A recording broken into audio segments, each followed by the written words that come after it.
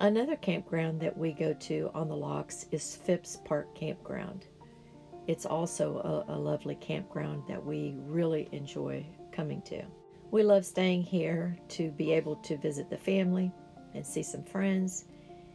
Also, the family loves to ride by on their boats and wave hello, which is fun. This is Jim's sister and brother-in-law. It's really just a wonderful place to be able to spend time with family, and that's what we get to do, so we love coming here.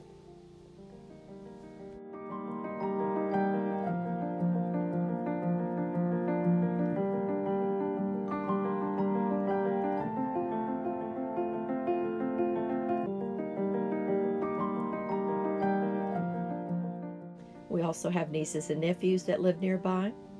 This is our nephew and niece stopping by to say hello. Jimmy's siblings live in the area so that he's able to spend time with them and enjoy just hanging out and talking.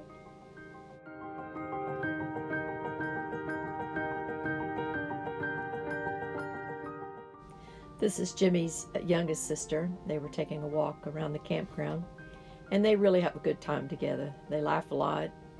They go out and spend the day together and just, act like kids. We all need that.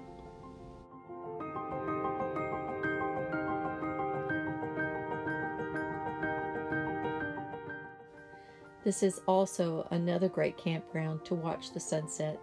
The same as St. Lucie Locks, which is right across from this same campground.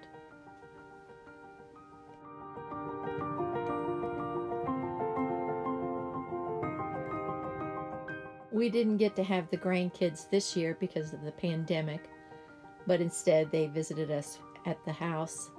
This is a video from when they visited before. They loved camping out with us, and it was fun.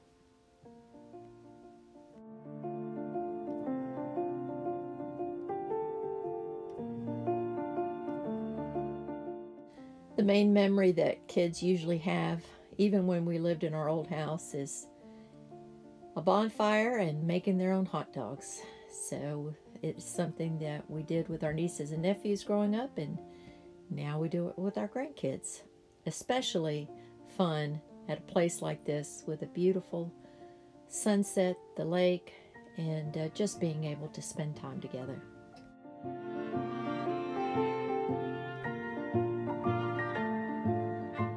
This year we stayed in Site 5, which was great view. We've stayed in Site 7, which is the same, but our favorite spot, and if you can get it, is Site number 1. It's right on the water, has a beautiful tree, great shade, and great view of the sunset as well.